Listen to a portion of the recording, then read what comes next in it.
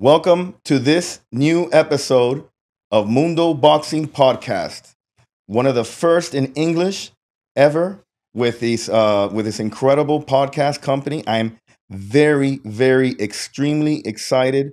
One of the most exciting interviews. Okay, I hold this gentleman in very high regard. Okay, I think for those of us in the boxing community, have boxing professions, those with kids who are amateurs, who have Olympic aspirations. I think this is one of the individuals who have literally orchestrated amazing a change in our industry. And uh, I'm very happy to be here. I get goosebumps. All right. I'd like to welcome the champ, Michael Conlan. How are you, Pleasure. champ? I'm good, man. Pleasure to be here. I'm very grateful you guys have me on. So yeah, looking forward to our chat. Man, I'm extremely excited.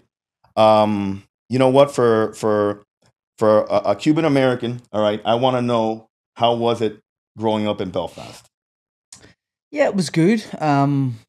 It was quite tough at times, but I grew up with a good family, so I kind of, for most part, stayed on the straight and narrow. But when you're growing up post troubles, post war, Correct. in a city which was kind of torn and was at war for a long time, and I grew up with army soldiers patrolling the streets and Wow. stuff like that. It was just quite normal for me at Right. that stage. But now when you look at the likes of, like, places like Afghanistan and stuff, and you see like the soldiers patrolling the streets, Right. that's how it was at home for me. And Correct. um as a kid, when you're in it, you don't understand it, but when you grow up and you're kind of taken away from it, you go, that was probably a little bit crazy. Right.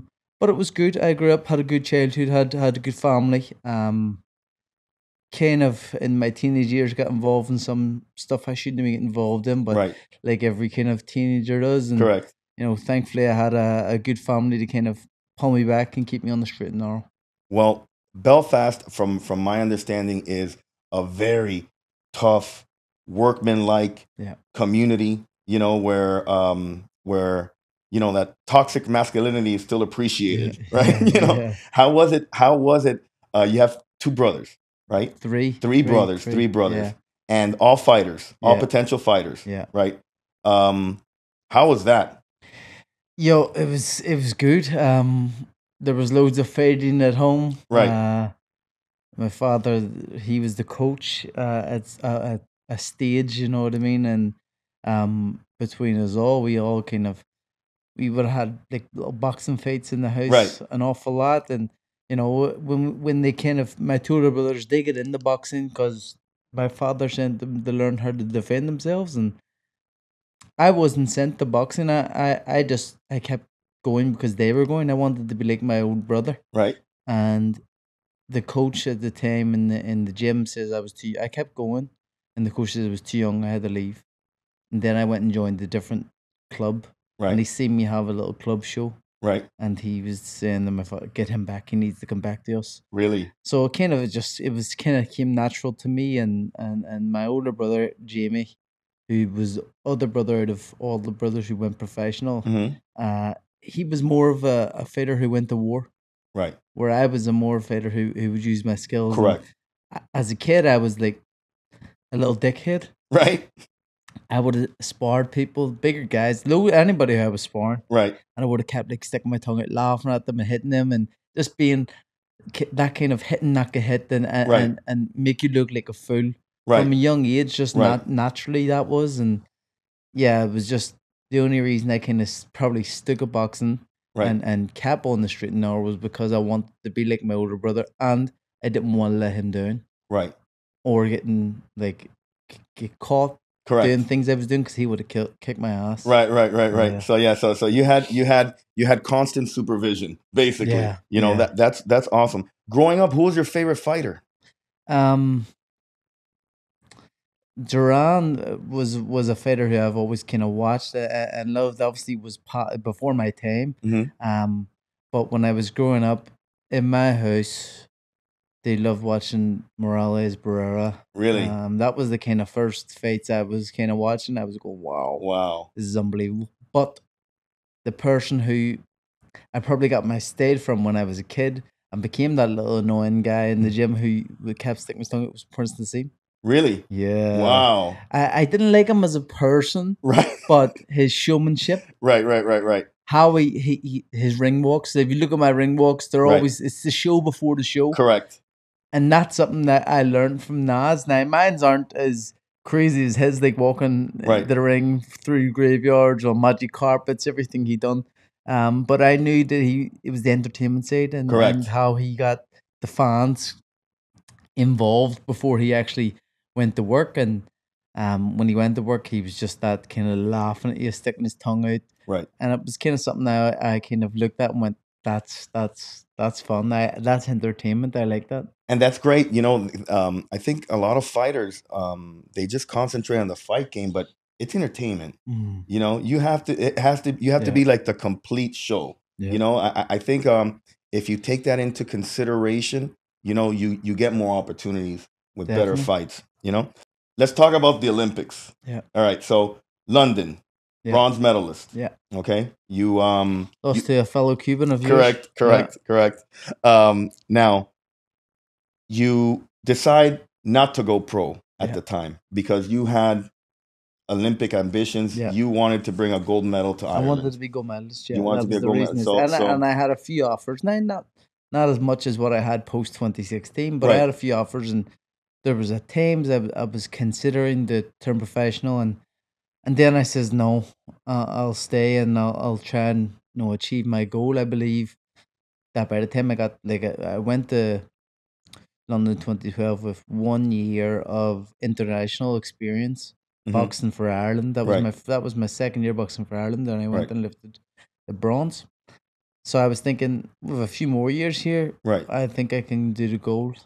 So basically, you go into the Rio Olympics, and you were one of the heavy favorites. I was the favorite. I went into that competition. Right, but not only in your division, but what I read was amongst all the fighters in all divisions, you were one of the heavy favorites. I went in when I had won every gold medal in amateur boxing you could win, bar the Olympic gold. So I had won the bronze, but I had won gold in the European Championships, gold in the World Championships, the only Irishman ever. Still the only Irishman ever. That still has not been completed since. Commonwealth Games champion. All the gold medals. The only one I was missing was the Olympic one, and I was like, okay, listen, this is written in the stars. I'm gonna go here. And I actually said to one of the guys who was on the team before the draw, he says, I'm gonna fight this guy first, because that was about the law of attraction, reading the secret. He says, I'm gonna fight this guy first. I'll fight the Russian for a medal, and then I didn't even say. I think I did say I'd fight the American in the semifinals, and most likely the Cuban in the finals. Right. And at that time, I was convinced it was my time to beat, be champion, and I would have beat, the likes of. I would have had to beat the likes of Shakur and Roby Ramirez, and I was so confident that I would. So great division, fantastic, amazing division. Everybody who I says I would fight on the way, it lined up exactly how I said. I said, this is written in the stars, man. I'm going to go here and lift gold. Went in, won the first fight quite comfortably. Fight the Russian for the medal, and the rest is history. Right. So you catch wind. There's a rumor. Not me. Not you. The coaches. The coaches. Yeah, my father was one of them coaches too. Okay, but I'm talking even you when you were gonna fight Vladimir.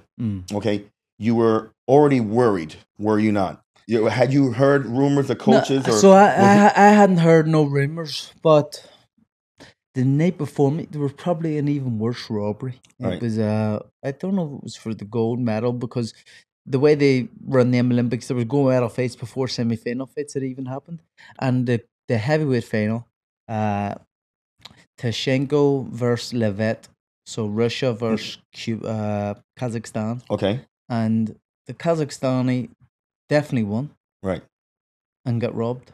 So I was like, oh, wow. That's not what you want. But I says, better it's happened before my fight. Correct. Better it's happened because Correct. people are going crazy with this, but Correct. the Kazakh guy didn't really make a fuss. Correct. It was probably worse than my fight, if I'm going to be honest.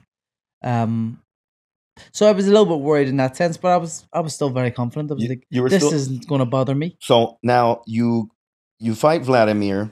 He comes in with a gash in the side of his. I guess it's stapled or something. Yeah. Right. I caused that gash. You caused the gash. Yeah, so round 1. Yeah. Right. I saw it. In my opinion, you clearly won that round. Yeah.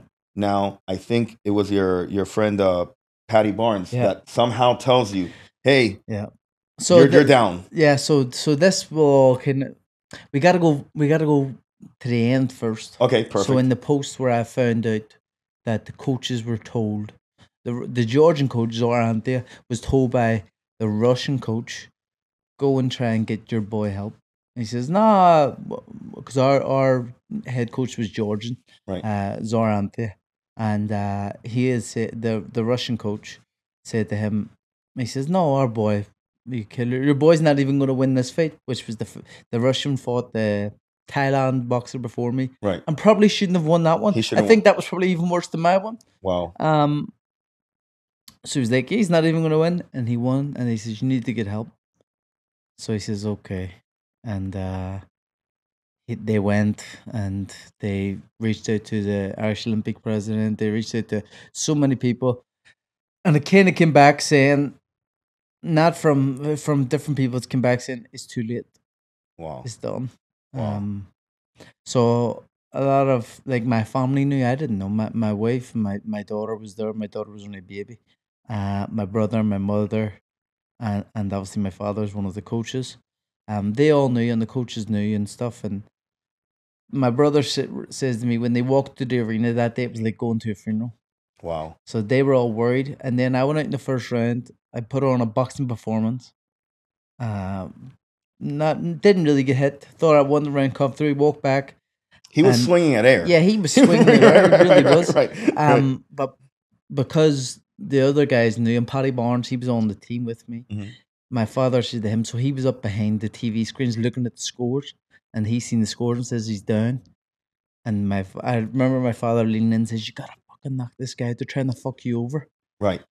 So I went, okay. The second round I went out, and I put an absolute beating on him. I thought I almost stopped him. The referee gave him so much breaks and time. Right. She was posting him up. Yeah. She would literally was posting him up. It was egregious. Yeah. You know, and you know, and I can tell, you know, what a good guy you are, because you're mentioning all these other fights that you compare to what they did to you, and that was more egregious. But I hadn't seen something as bad in boxing like what happened to you in that fight, unless if you go back to Roy Jones, what happened to Roy Jones, you know, and you know, Roy Jones was decades ago, you know, and nothing happened. So one of the great things, and obviously the most memorable thing, was you know, your one finger salute to all the judges, right? But it seemed initially that they were going to get just a slap in the wrist initially, but I think your posture became so viral that people, you know, you really affected change that day. Well, I think if I hadn't have said nothing, hadn't have done what I'd done, nothing would have changed. And how things are now, like boxing is potentially out of the Olympic Games forever. Correct. Until ABA or IBA now they're called is gone, and you know, I don't think that would have been like happening still. I think that would all be kind of hunky dory if it wasn't for me stepping out and going, no, this is wrong, this was corruption. Then there was a big investigation into things, and they found out that there was corruption and everything. My fight was one of those bouts which, you know, they believe was corrupt, but there's not enough evidence to say so for the decision to be overturned. Now I says I wouldn't have the decision overturned because I don't blame my Russian opponent, Vladimir Nikitin. Correct. I actually like the guy. He's a real nice guy. Right. That's his Olympic medal. Right. I don't want that to be taken off him because he's earned that his way, whether or not he won the fight or not. Correct. He earned that medal, and that's his medal. And I wouldn't have his Right. history changed or anything changed because, you know, I know how important it is to have one of those medals, and I have one already. There's no point of you can't go and give me the gold medal, which I believe I would have got, because Correct. you can't say I would have went and beat Shakur, I would have went and beat Right. Robisi, because Right. those fights didn't happen. Correct. So I wouldn't have a chance, and I let him have his history, and he's an Olympic medalist. And that and honestly, and that just tells, you know, another thing to your character, you know, because you're right. It was bigger than him. Yeah. It was much bigger than him.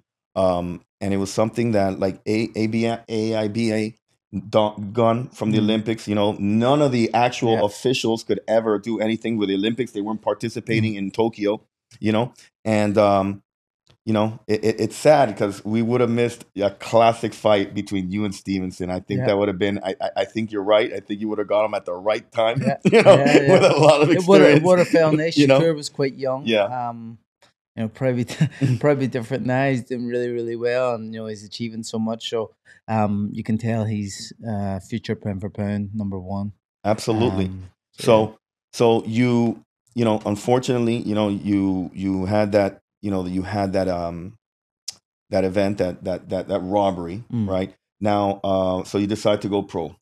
Well, I tell you what. One thing is, I don't regret the robbery. If you ask me now, would you go and change it? I'd say no, because absolutely not. That added zeros. Right. That added zeros the contracts. Absolutely. That was big. Yes. You know, I went into my debut in a main event in Madison Square Garden. Right. In a 6-round fight, walking out with Conor McGregor. Right. This shit wouldn't happen if absolutely if it had happened. If I was like, how many gold medalists had boxed on my undercard is unbelievable. Correct. You know, I had the likes of Shakur even on my undercards. I had Robinson Conceição, who was the Brazilian gold medalist on the undercards. You know, so many Olympic medalists have boxed on my undercards. From that games, I'm going, well, I didn't win the Olympics. I didn't even get a medal in the Olympics. So, you know, I've done something right here to kind of get myself up there. Now, initially, once I kind of, because my interview, I went crazy, obviously. I flipped the bird, but in the interview, which went viral, I went really crazy. Yeah. And I started talking so much shit. Right.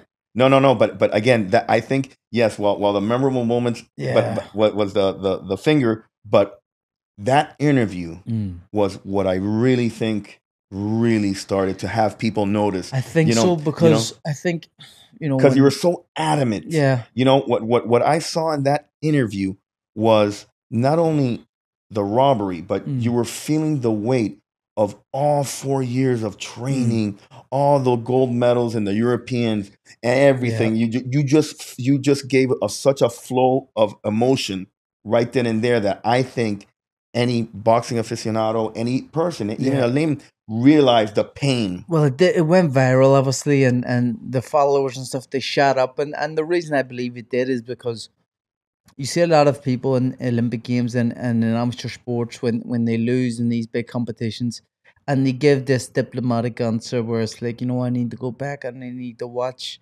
the tape and see how it was. I can't really make judgment. Right. We're all media trained because when you go to Olympic Games, you have to do media training and stuff. Correct. So I just fucked that out the window. Right. I was like, no, I'm going to show my true emotion and react to how the true fan, anybody who was watching, would have reacted. Of course. Not a media trained sports person, but how every single person in the world would react to this happening. Correct. So I just I spoke my truth, and then I remember getting back to the dressing room and I was sitting there and I was just like, I fucked up, because no boxing promoter, no one's going to want to come near me now. I was very wrong. Because, you were very wrong, because everybody wanted a piece of it then, and that was good. But probably the scariest thing was I tweeted Putin after, and then I was like, why did I do that? Because it was at one stage, it was like my most liked tweet. It was like 18,000 people or 20,000 people had liked this tweet at that stage, and I was like, if a Russian sees me, they're just going to like stick a pen in me and cyanide and I'll be dead or some shit. So I was like, what have I done? Right. You see, that was crazy. But you know what's funny? And it's so cool because, you know, sometimes when things happen to us, like you're thinking at that point, this is the worst time of my life, right? But sometimes, you know, we lack perspective. And you were, if you really think about it, following the Jake and Logan Paul model. Yeah. Because what you're literally became an influencer, right? Yeah. All of a sudden, overnight. Of course, you know, you went with one of the best promoters, Top Rank. Yeah. Okay, so you debut in Madison Square Garden. Yeah. Okay, which most professional debuts happens in a hotel in Mexico. Yeah, right. On the undercard of some guy down, no TV, no nothing. Right. You know, that was a hard thing though. You know, when you're going out there.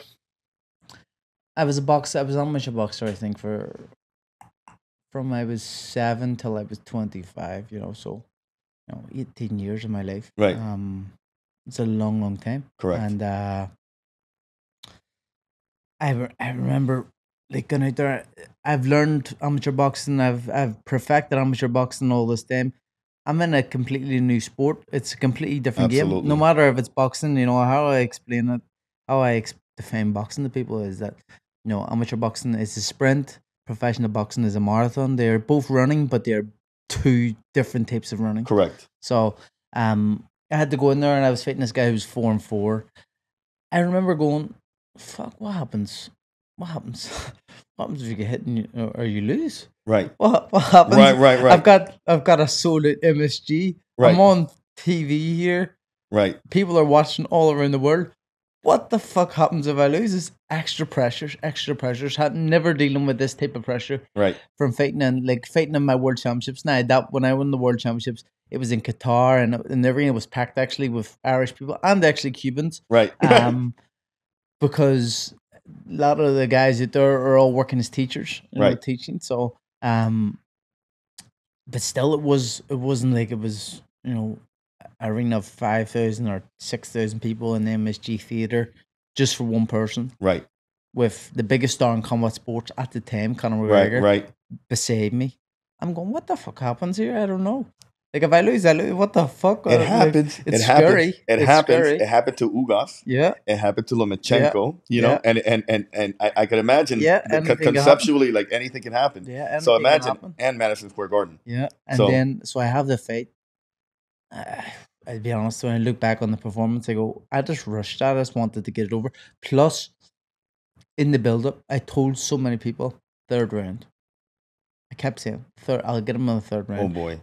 Oh, you went Conor McGregor. Yeah, I tried to. I remember I said 3rd round. Yeah. And then I remember I got the 3rd round and I was just like, I need to get this guy out. There's a lot of people who have put money in this. So I just went in and started throwing punches. Got him out. The performance wasn't the best, but when you take into consideration the pressures, right, it was crazy. And then after that, from the social media backlash and the people going, oh, he's not as good as what we think, and they talk shit that way. Right. And then you're going, fuck. I probably would have liked. Nah, my bank kit wouldn't have liked it, but I probably could have done with a little, non-televised 6-round or 8-round fight, whatever it is, on an undercard in the middle of nowhere.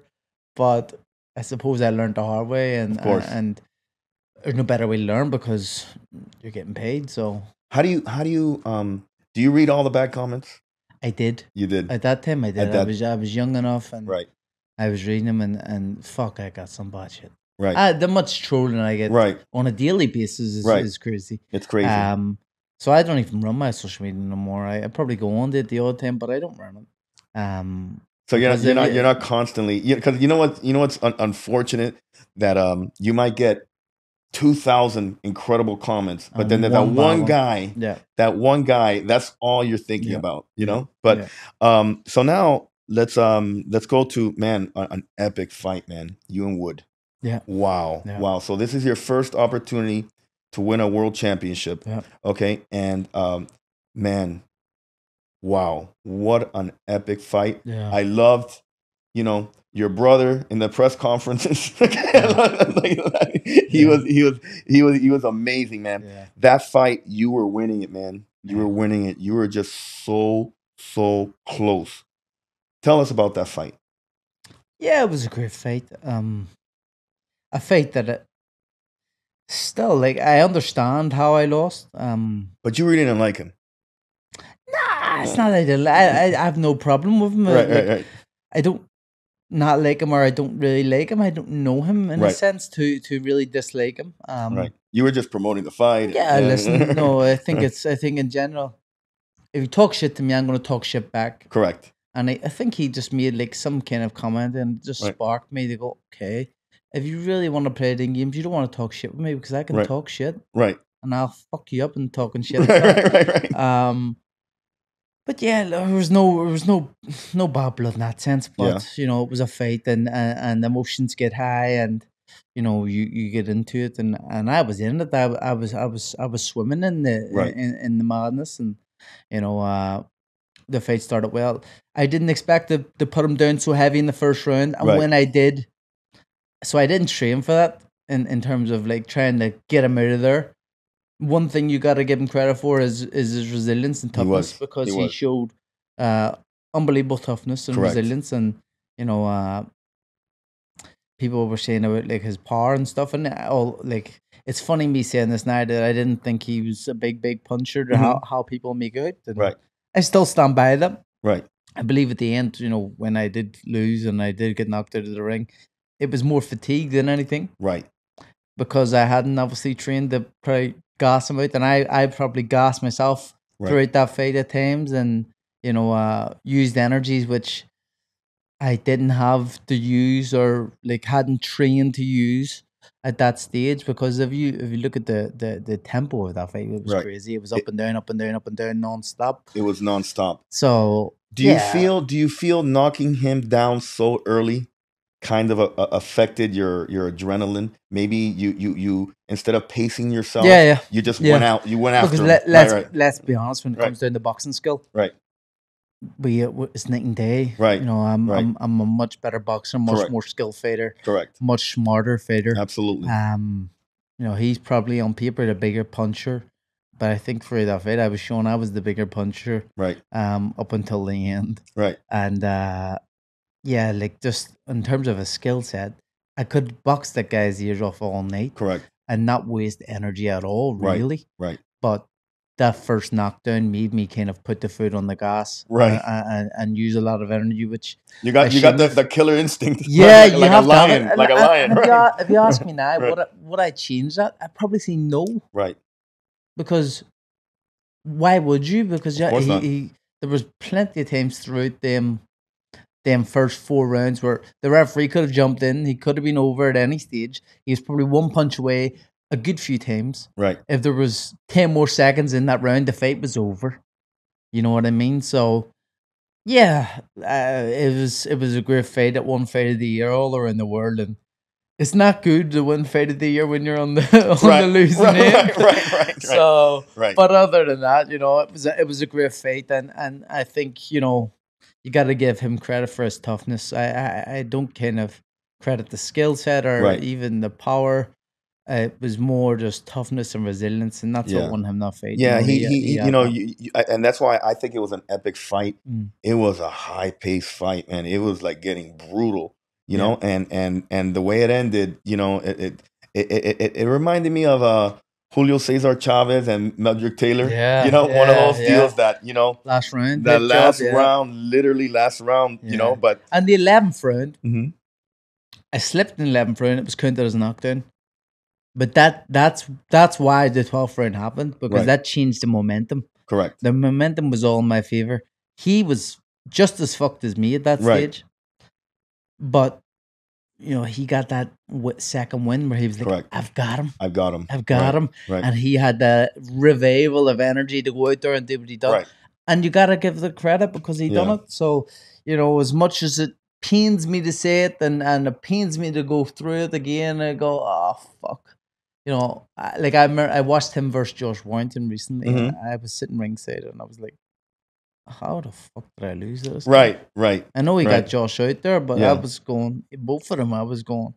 Yeah. But none of these guys, it's not even close as far as skill wise. No. It's definitely not even as close as skill wise. I was just baffled. I was going, how?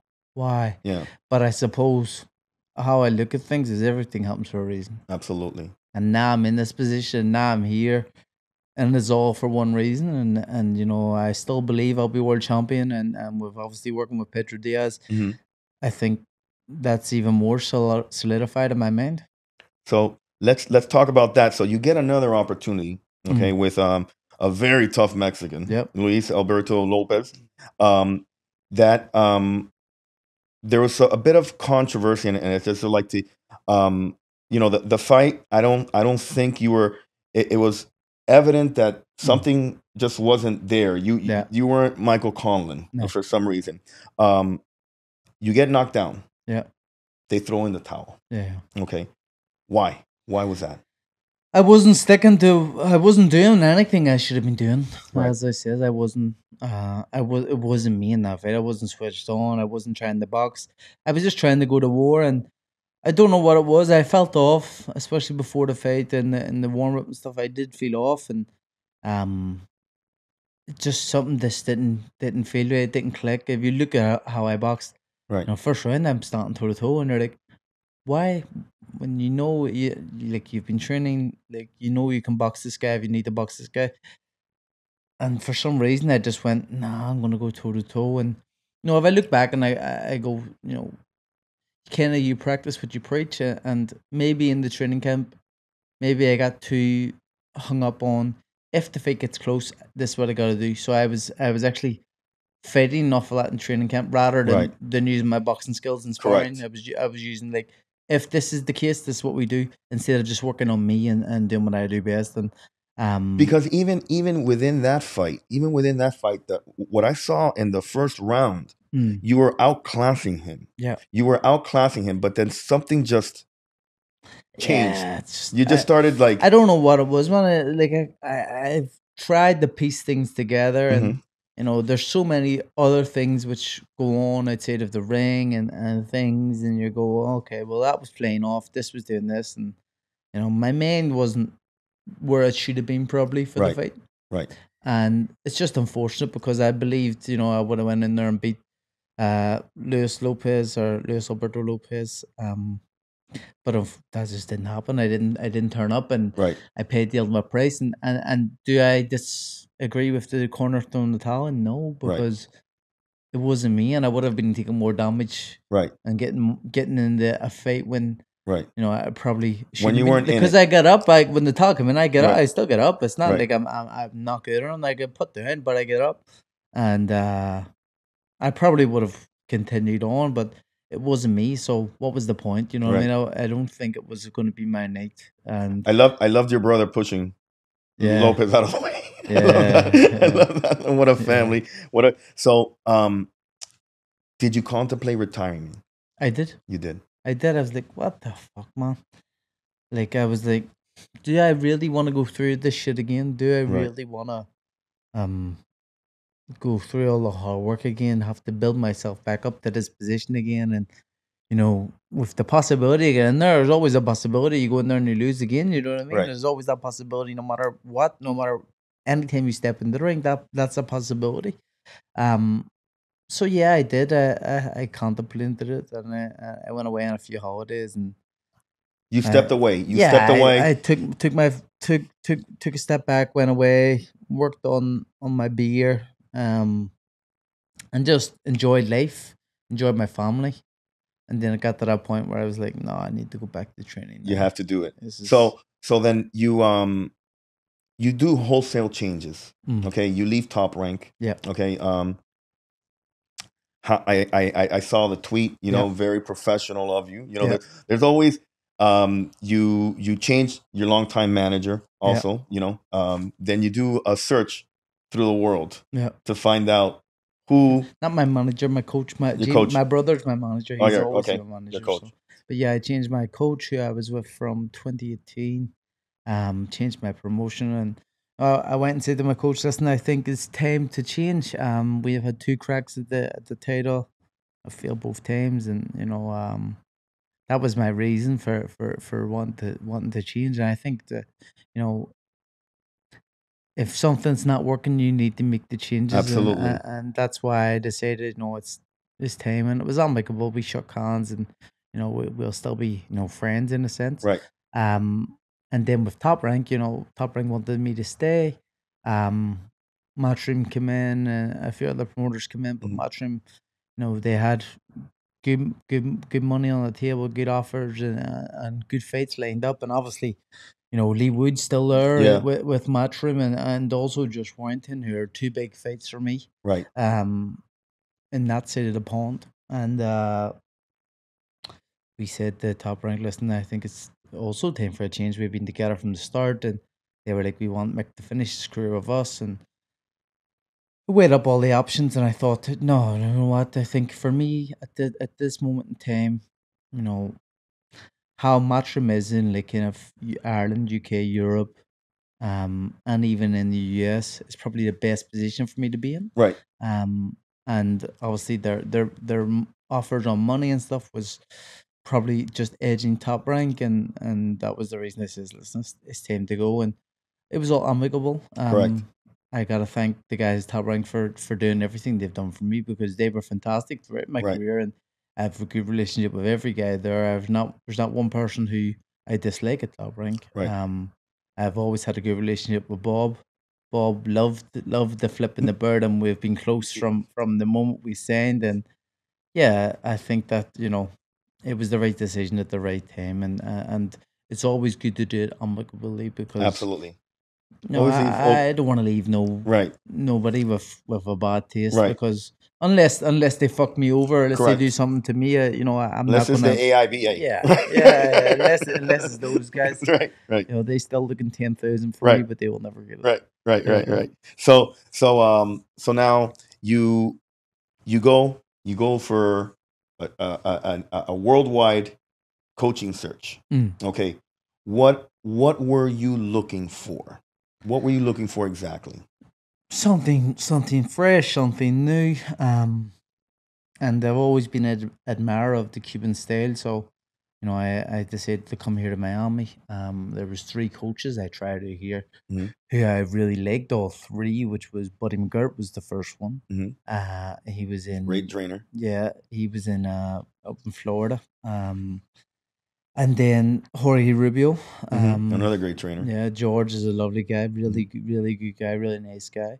And then Pedro, and Pedro has been someone I've admired from afar from a very, very long time. So I went and seen all 3, and they all ticked certain boxes, but Pedro ticked every box for me. The movement, the punch selection, the how he gets on in every session, how he's a part of every session, how he's doing the things, how he's coming to the track, how he's coming doing the hill runs, and he's on you when you're in the boxing sessions, the pad sessions, and it was everything which I believe I wanted and needed, and that's why I came to pick Pedro. It's incredible what I've seen, and I've trained with several trainers, and he in my opinion is the most complete trainer, because the level of detail and attention that he provides to a fighter, I'm very, very, very excited. I'm very excited. I think it's going to be cool having an Irishman with Cuban moves. Okay, I think it's going to be something that hasn't been seen. Because I always admire the Irish. I think the Irish are like the Mexicans. Yeah. But in Europe, this tough, like gritty. Well, in the amateurs, because we do so well as in amateur boxing for such a small nation. Like we're a nation of 6 million people. Right. And for such a small nation, they call us the Cubans of Europe. Okay. In amateur boxing. Right. Now the Cubans are the Cubans of the world. Right. And that they are so good in amateur boxing. But they call in Ireland in amateur boxing the Cubans of Europe, because we win so much for such a small nation. It's unbelievable. So yeah, listen, I think that with my that was another reason, if I look at Pedro's pedigree from the amateurs and how he kind of transforms that into the professionals. That was another thing. Going, he knows how good of an amateur boxer I was. He knows everything I've done as an amateur. He takes that in, and he lets me kind of involve that and kind of make it even bigger and better. So yeah, that was what's surprising to you about his training? What has stuck out to you about his training that this is, well, I'm not used to this? Yeah, like sometimes, a lot of the times, I believe I probably overtrain. I train too hard. Okay. So Pedro's kind of pulling the reins in, making me, build up, build up, build up, build up. So slowly, slowly, slowly, slowly. Okay. Now it's still really hard and high Right, intensity. right. It's not like it's easy, Right. but it's probably like I will jump in to the deep end with no armbands and I can't swim, ready to start and just try to go. Correct. But he's bringing me in, showing me how to kind of build it up and ticking all the boxes before we push on even further. Correct. And that even like today we done runs, and yesterday I was already sore. Like I was going like I've said to him a few times, maybe I could go harder, and he's like, no, I know what I'm doing. Right. Relax. Right.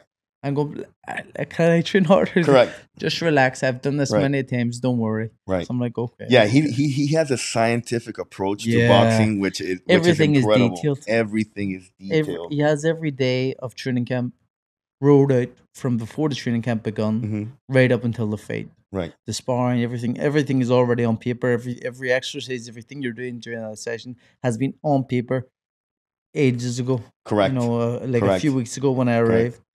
And obviously he says, this is the plan, but we have the real life plan where, if something happens, if you get injured, you can't do this, we have to change it. So correct. That's he plans everything, but he is also adaptable to that. It's impressive. He notices everything. He writes down your mood, your energy levels. He writes everything down.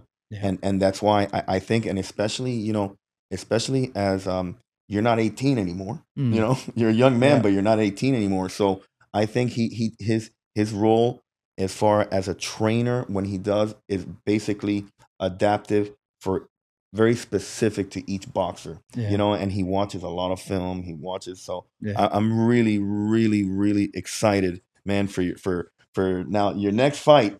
Yeah. Jordan Gill. Yeah. Tell me about. I heard you sparred him several times. Yeah, so you're very familiar. Yeah, I'm familiar enough with Jordan. We sparred. Right. And sparring is sparring. Right. I understand that. But, if I was to go off to sparring, I'm going to just... right. I don't need to say nothing about it, but... correct. I know, and he knows. And, right. And that's the be-all and end-all. Correct. But that was back in 2018, and, I think we both have 2 losses, or I don't know if he has any more, but... yeah, he's 27-2. Yeah, so he's 2 losses. Yeah. His last fight, he was beat up bad by Kiko Martinez last October. So it'll be over a year since he's been in the ring, and at probably a lower level than what I've been in the ring at. Right. But still a decent level. Kiko's a very good fighter, a strong fighter, punches really hard. But I believe, I outdo Jordan in every level, every context. Boxing, I'm a better boxer. Punching, I think I punch harder, much harder. Skill set. He has a very low knockout ratio. Yeah, he's like at 29%. Yeah, and the guy who he went, almost had a fight of the year with, Karim Murphy. He was put down. He was kind of got DDT'd at one stage and was concussed, and it looked like the corner probably should have threw the towel in, but he pulled the shot out of the bag, kind of like Leighwood, who's also his friend. Correct. And he got the knockout.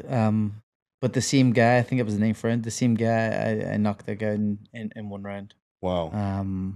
You can't really take nothing from it because, we're different fighters, and it's a different day. It doesn't really matter. Anything can happen. And I'll go into this fight. I'll not underestimate him. I do think he is a good fighter.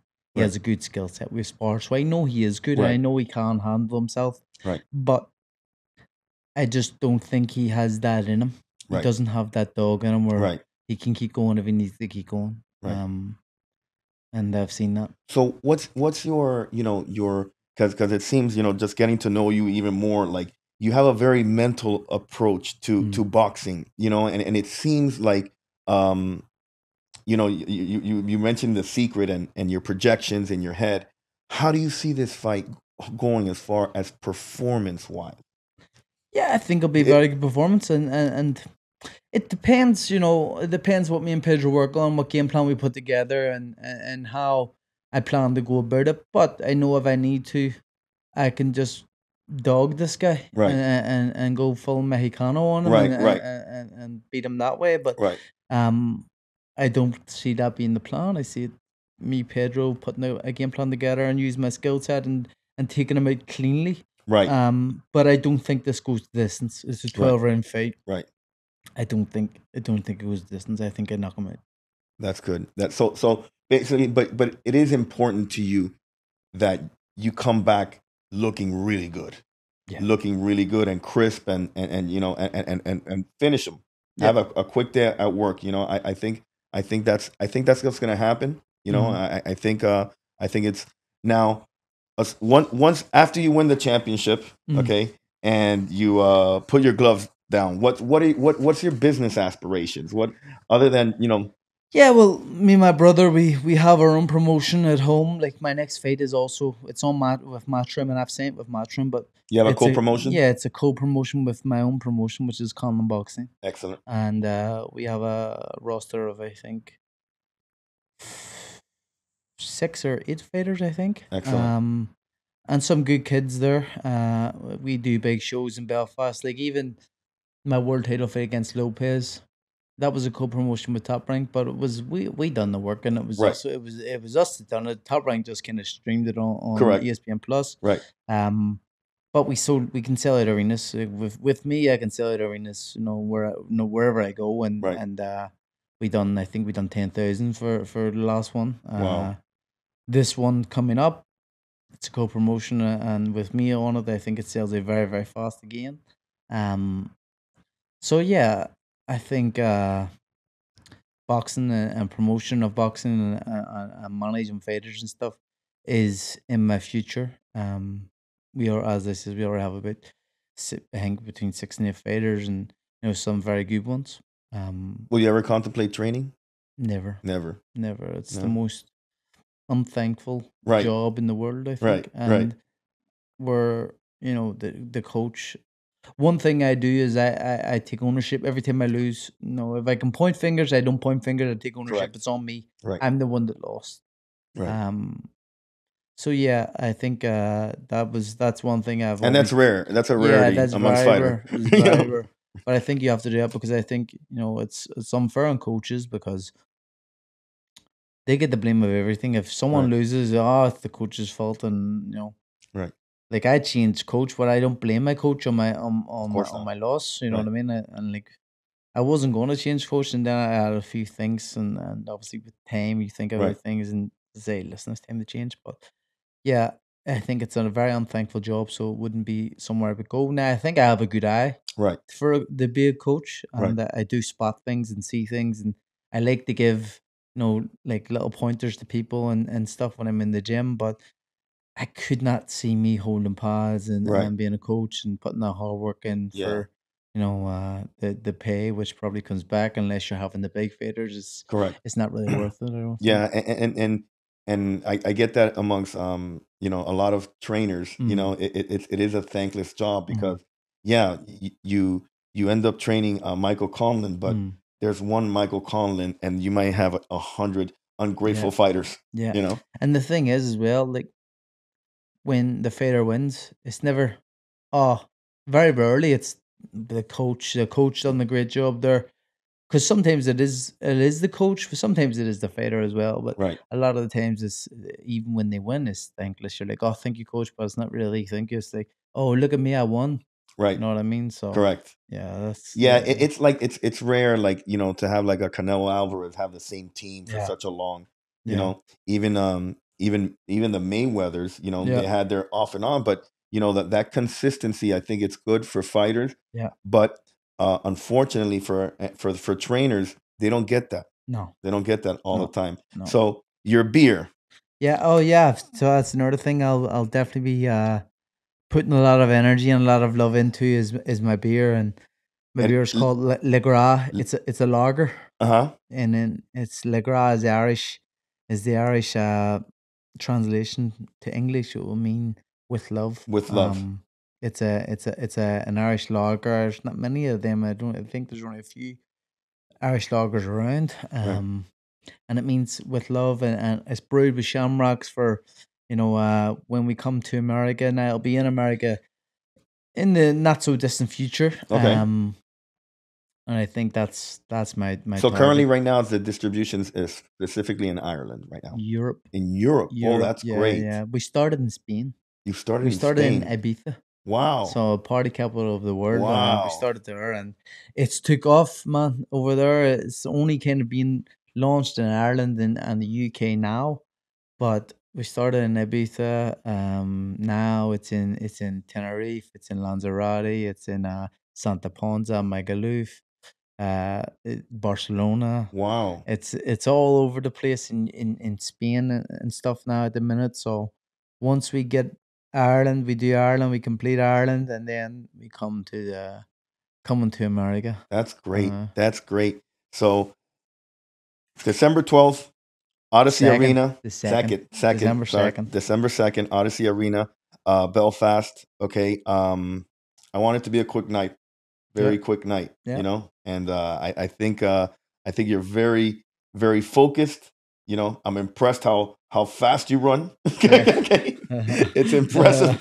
Those 5K. Can you share what you run a 5K at? 15:53 is my 5K Wow, record. that's impressive. I think I can beat that. I do think I could beat that because when I done that one, I had a little bit more in the tank. Right. But I thought it was okay. I thought I was doing a good time. But I think I could. I definitely know I could beat that.